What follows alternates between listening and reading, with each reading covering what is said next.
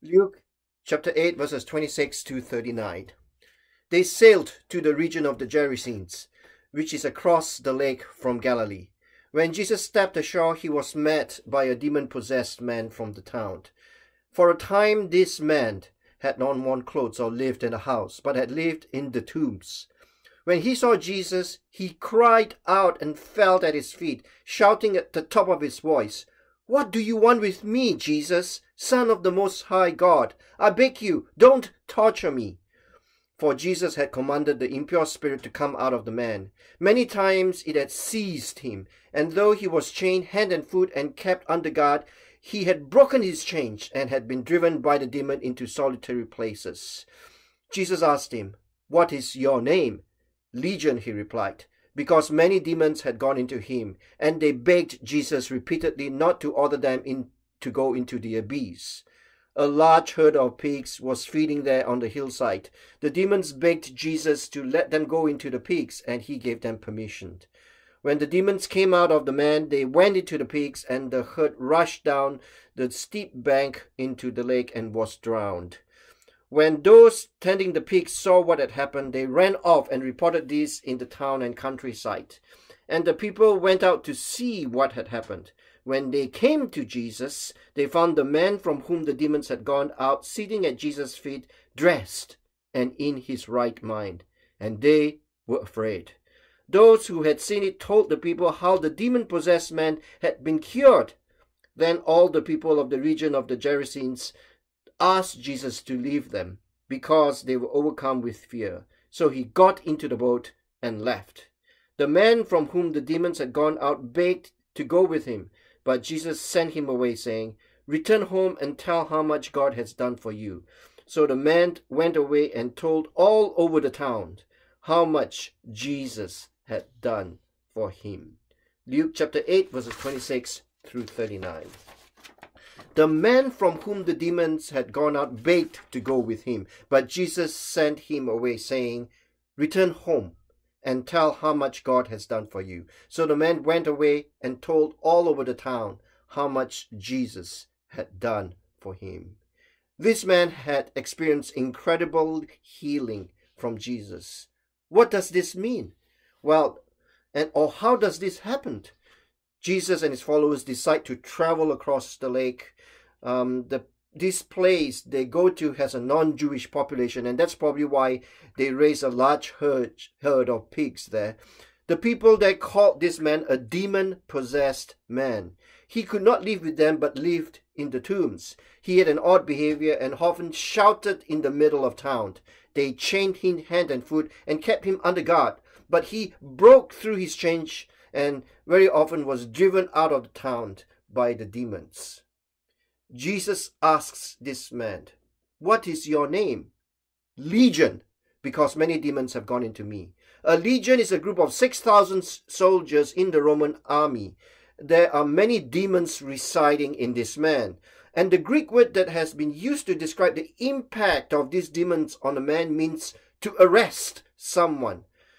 These many demons have arrested the man and kept him in chains and in the tombs.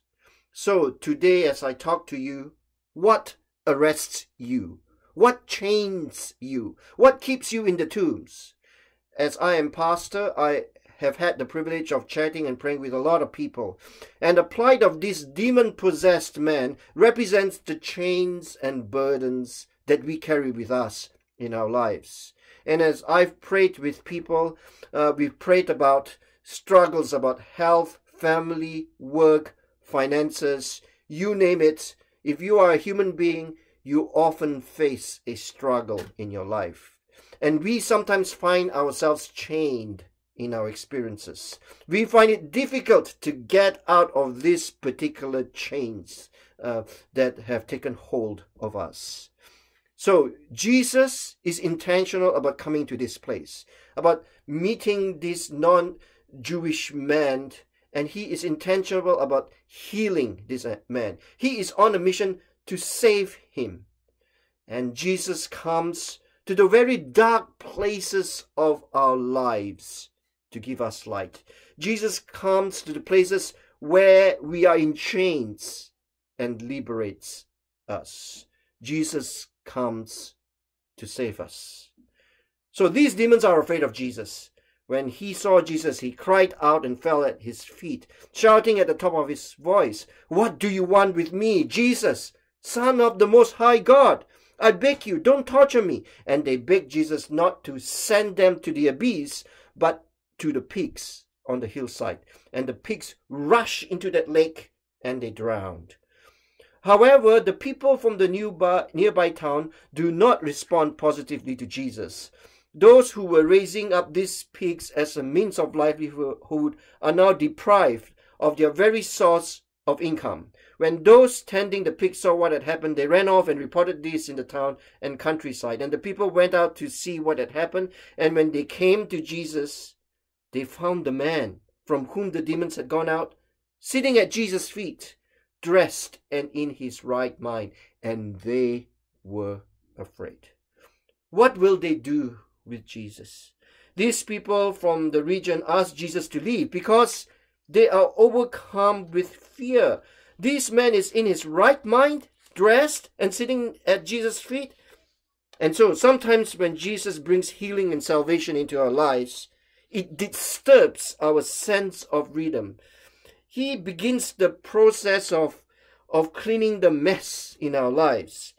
And like the people of this town, we find it difficult to be obedient to him and to let him do his work in us. What will we do with Jesus?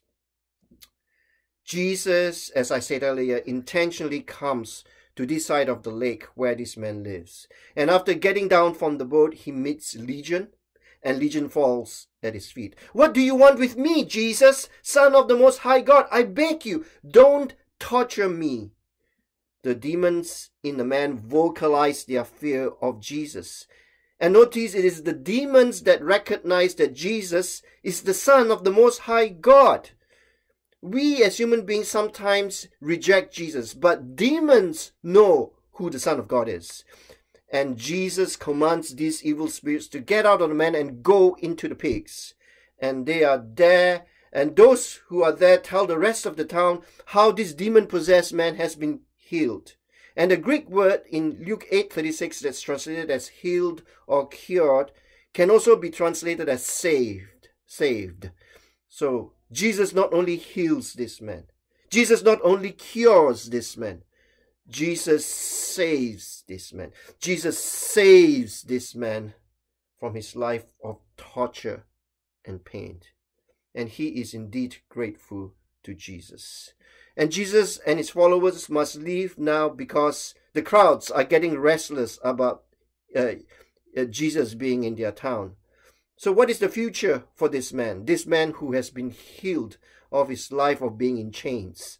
The man from whom the demons had gone out begged to go with him, but Jesus sent him away saying, "Return home and tell how much God has done for you." So the man went away and told all over the town how much Jesus had done for him.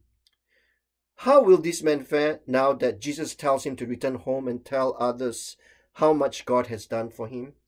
They are used to seeing this man shouting, being undressed, and living in the tombs. And now he is a man in his right mind and sitting next to Jesus, and he wants to keep on sitting next to Jesus. However, Jesus says, "You go home. Go home and tell your family and friends how much God has done for you."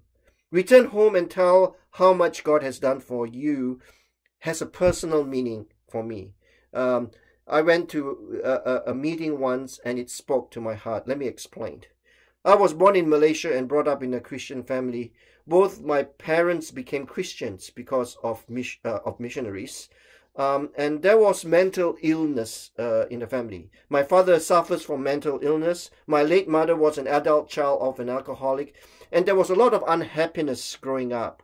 So I asked the question, how could a God of love allow so much suffering in my life?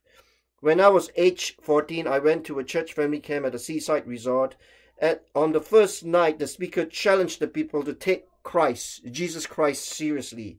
And I asked myself these questions. If there is a God, who is he? And if there is a God, how do I relate to him? And did this God really send Jesus to die for my sins? Suffering is real, but the question of a saving God is distinct from suffering. Now, suffering will carry on as a question that we all human beings suffer through. So I decided that night that even though my suffering was real, God did really save me through Jesus. I gave my life to Jesus Christ that night. And that night, that speaker also preached on this particular message, this particular passage about Jesus saving this wild man from his demons. And he also said that, well, it's a great family camp, but when we go home, we should remember the words of Jesus. Return home and tell how much God has done for you. Go home and tell your family and friends how much God has done for you. And so when I went home, I felt compelled, I felt empowered to go and tell Mom, my mother, my late mother, that I gave my life to Jesus at the camp. And she was so overjoyed and gave me 3 big kisses. According to Mark, the next time Jesus is in this region where a lot of non-Jewish people live, he gets to preach and feed 4,000 people. Mark chapter 8. How do these 4,000 people know who Jesus is? How do these people, 4,000 people, come and hear Jesus if he doesn't live in this non-Jewish place? Why would they want to listen to him? My guess is that this man who had been saved from his life of pain and misery, he went home to his town and the surrounding area and told his family and friends about Jesus. So the nearby town and surrounding area heard about how God has saved him through Jesus. He made an impact for Jesus in that region, so much so that when Jesus returned to that region, everyone wanted to listen to Jesus.